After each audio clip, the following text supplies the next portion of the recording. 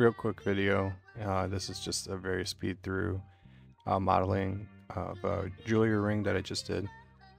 This is going to move pretty fast, and just a general idea of what it looks like to design a ring like you see on the screen.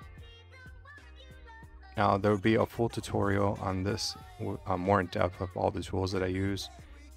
Now I'm using the latest Rhino 8 for 3D modeling.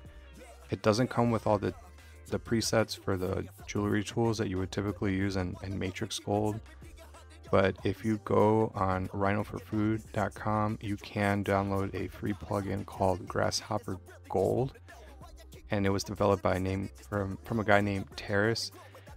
So he's really good at developing these tools, and he continuously updates it, and it's very, very powerful, and it mimics a lot of the tool presets that you would find in Matrix Gold or even in the older Matrix versions.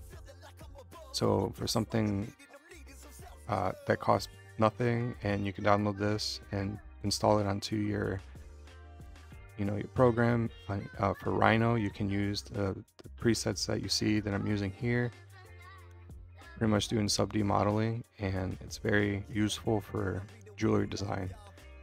Hope you liked the short, and stay tuned for more.